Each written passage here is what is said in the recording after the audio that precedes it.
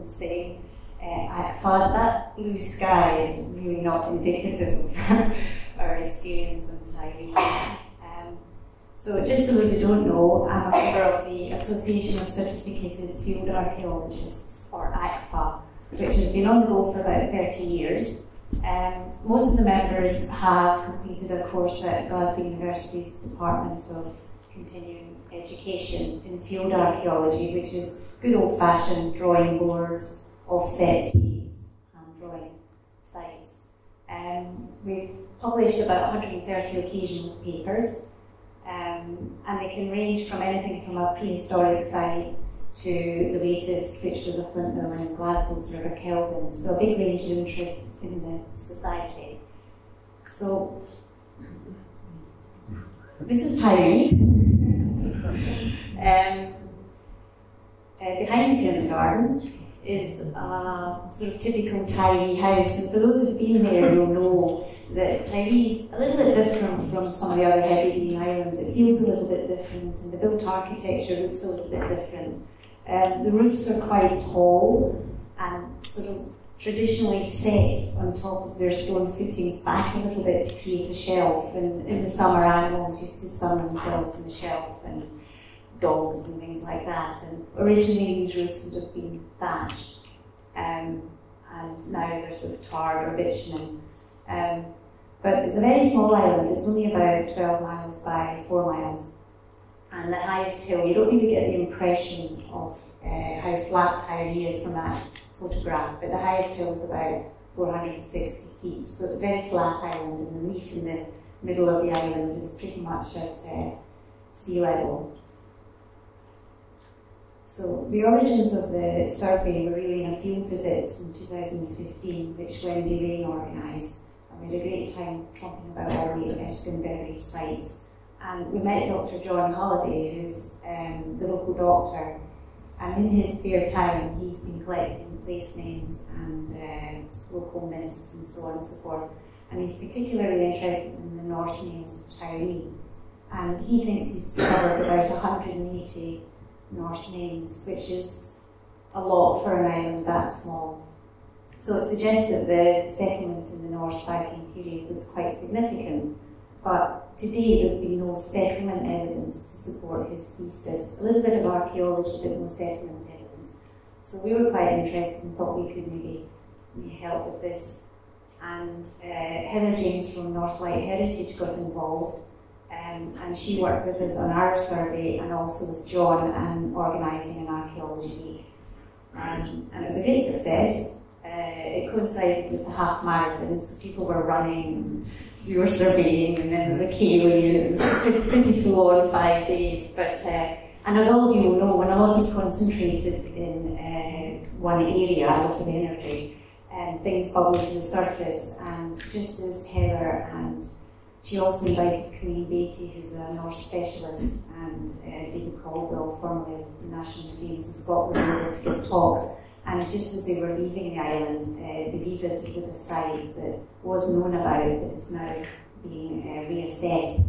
We can't talk a lot about it because we're looking for funding and things like that, but could have Viking element in it. So that was great. Lots of local people, holidaymakers joined us on our survey. This gentleman here was, that gentleman there was very keen to go on site with Heather. He was determined to get there. And this was up on Ballyfuel, which is in the southwest of the island. And that's Flora. Flora was great because she was born in Ballyfuel. So she came on site, and it was really nice having her at one end and us in the middle, and then having people like Heather and Colleen Beatty at the other. And so you really got to see a site and around. And she had lots of local knowledge and local stories to tell about Ballyfuel. So just a little bit of, is this the red? How do I get a red light? Underneath. This one? Oh, right, okay, that's it.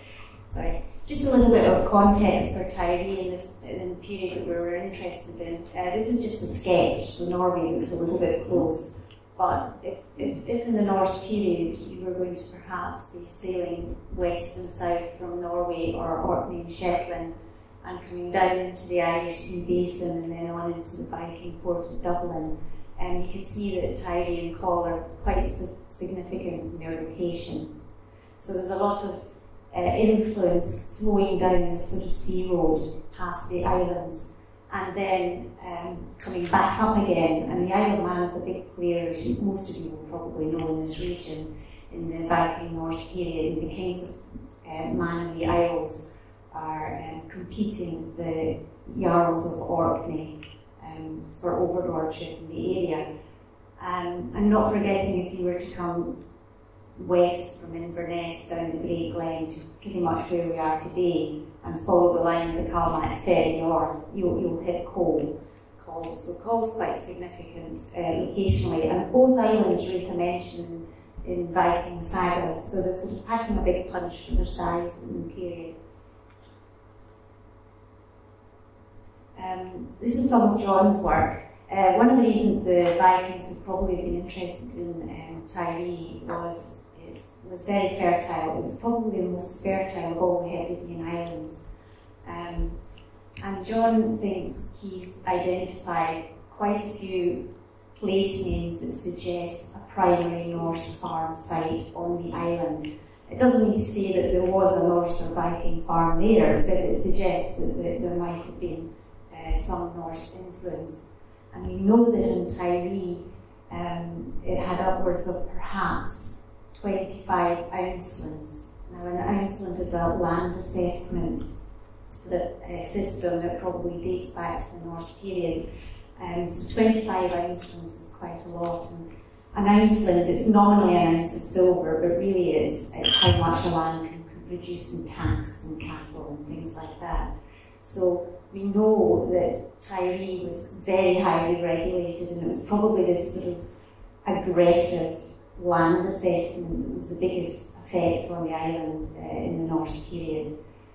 What we don't know really is how that fits into what went before with the Pictish Davok and how land was apportioned, but we do know that Tiree was of great interest in this period because of its fertility.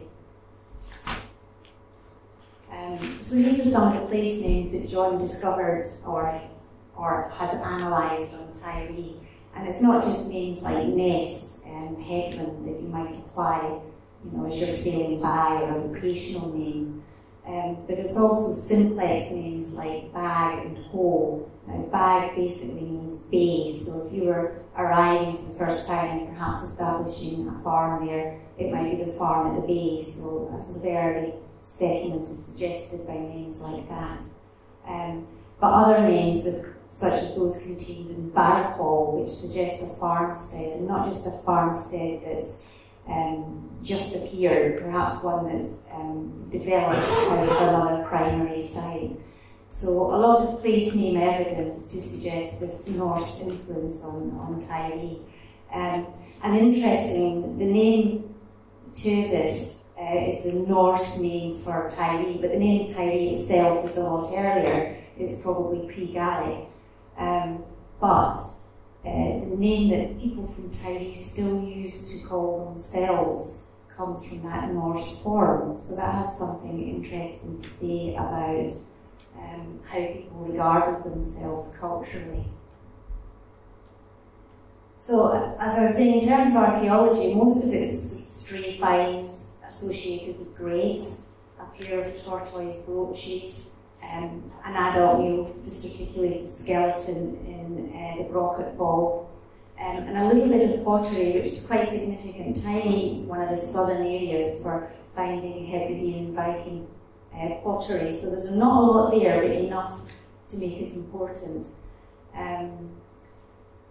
And Viking pottery at this period, there's a lot of continuity with what goes before in terms of what they're using and how they're making it, but the style is slightly different, it's smaller bowls and cups. And later on, these Hebridean platters that are sort of grass marked with finger marks on them and things like that.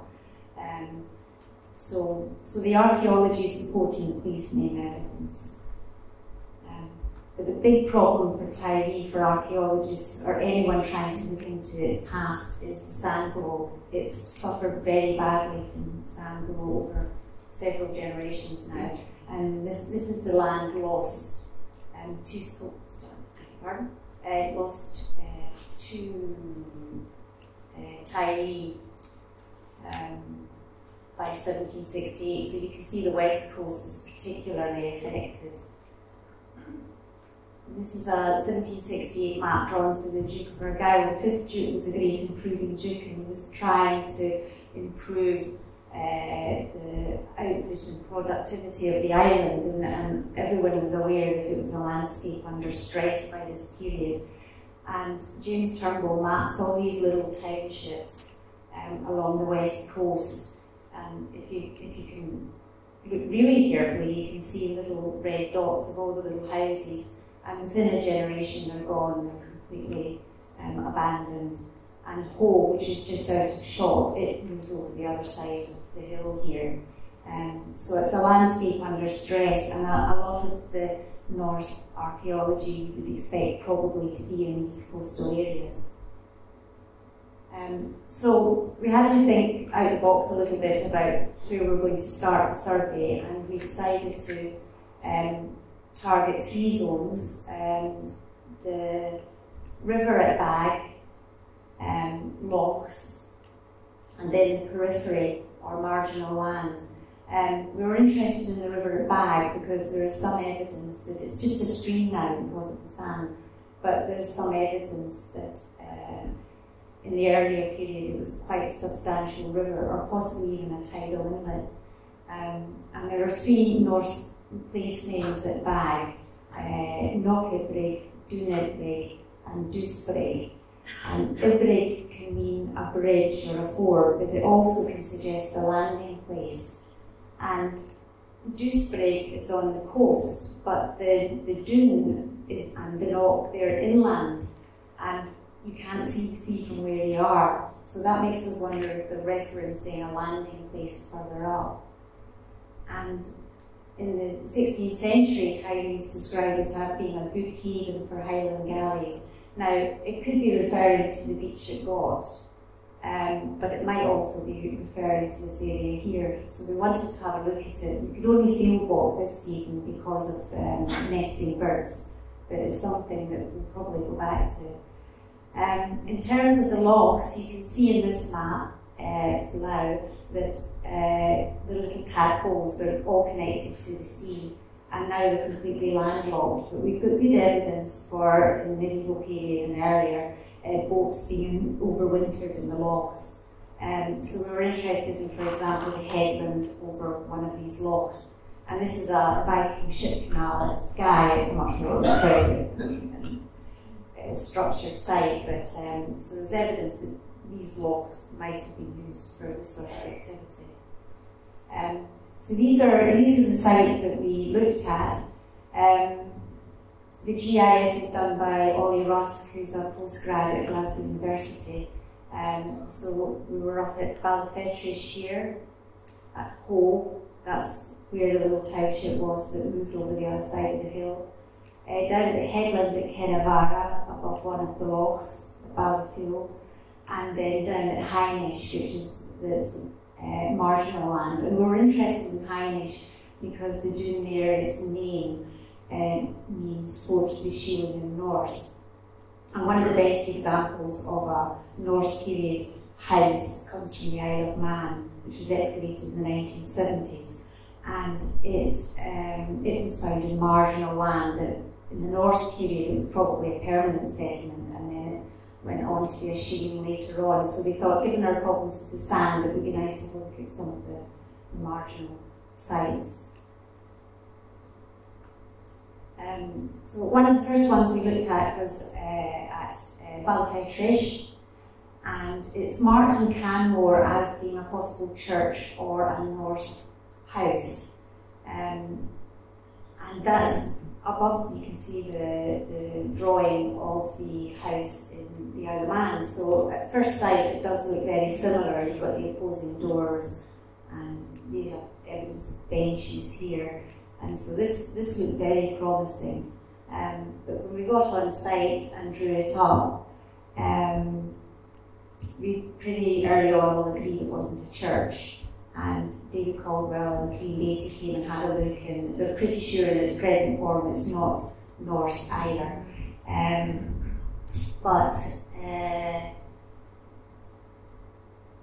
it's definitely not a church, because although it's got an east to west configuration, there's a lot of rig and other activity.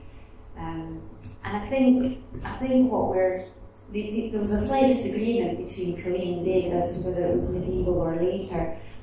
So I think what we're looking at in Tiree is a long history of house styles and settlement. It doesn't change very much on an island its size. So you're talking about from the longhouse tradition, perhaps in the Viking period, right the way through to the Black House and beyond. There's only very subtle changes going on in the settlement evidence. And something that could be quite modern can look old because it can sink down in the sand a little bit, but it doesn't mean to say that there isn't something older underneath.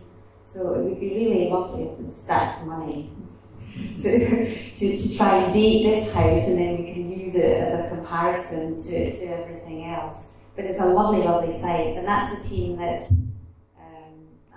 drew it. That's Ollie and Wendy and Alison are here today. And there's the ringing stone. I don't know if anyone's ever been there, but it's a big erratic with cut on it, and you can hit it and it dings. So it's a fantastic site, beautiful location. So another site we did was at Hope, and again this is in the area where the township had to move to the other side of the hill, and we drew Hope up. It's on the mapper, and the site is not shown in the Turnbull map. 1768 Turnbull map, and it doesn't appear in modern maps either, first edition maps. So either it's earlier than Turnbull, or perhaps it just appeared very briefly between these two periods of time. Maybe somebody's trying to make a go of it when the main township moved over the hill, but we don't know. But again, you can see that if you look at this site, it could be earlier than 1768, but there's not a lot of difference between it and a house that's Sandig, which is 19th century, and you can see it's the main house and the barn and the byre. So there's a sort of very distinct Tiree style, these very thick, deep, double-skinned walls and slightly bowed, and also they seem to go in for triangular enclosures, which seem to be another kind of Tiree house style. We don't know why. John Holiday likes to think it goes back to the sort of Viking sacred triangular spiritual enclosures, but I don't know about that. They appear in some modern buildings as well. So this is at Kenavara, and this was our first real big success. We're really chuffed with this. One of the buildings in Kenavara was down as an ancient dwelling in Canmore with not much else said about it. And we found two, and we drew them up, and David came and had a look, and he said that he's pretty confident to call it medieval, so we're really pleased. We think this is the first properly attested medieval house in Tiree.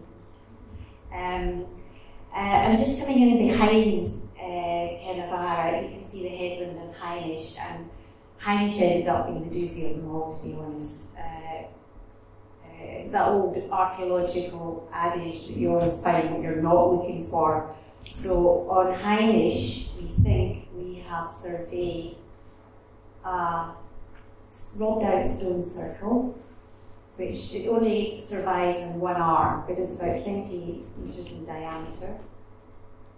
We have surveyed probably one round curved cairn, possibly found a second robbed out curved cairn, numerous little farmsteads, lazy beds, footings for round huts. In total, 40 features, 15 discrete sites in 5 days, and we've probably only done about a quarter of the entire site, so it's packed with archaeology of multi-periods. So we're really, really pleased with the site. Dewey, who surveyed it, we had to kind of prise his fingers off the drawing board. We didn't want to didn't want to depart. So no, it's a great site. So not really marginal land in that sense. I think for millennia people have been living and working up there, sometimes temporarily, sometimes permanently. So a great site. That's just one of the little dwellings up, and the fort of the Sheeling is just to the right of that. Little round hut fittings. And this is a GIS cluster map, and you see there's a big concentration down in Harwich. Now that's partly because of preservation and the conditions, so it's kind of skewed, but a fantastic site. So the future, we hope to go back in October and then in April, and we'd like to start a sort of more comprehensive field survey of the settlement on Tiree. We're not calling it medieval or Viking for obvious reasons, but we do hope that if we can build up a really good picture of all the substantial archaeology that's in the island, then we can be a little cog in helping towards further investigation, because I think Tiree could be really important for Hebridean Viking archaeology if we can get at it. The quote there is from Ollie Rusk in his paper that he's about to hand into Glasgow University, and he says that the island could be an example of unique innovations born from indigenous contact. So what he's meaning is that in an island the size of Tiree, the relationship between incomer and residents would be very subtle and complex because it's a very, very small island. So perhaps if we can get to some settlement archaeology of the 10th, 11th century, we can understand this relationship.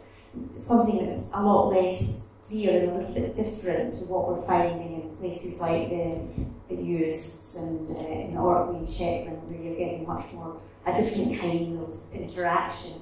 So, and this is Jack Frost, or the Viking Frosty, because yes, it was April and we were snowed in Tiree for a day.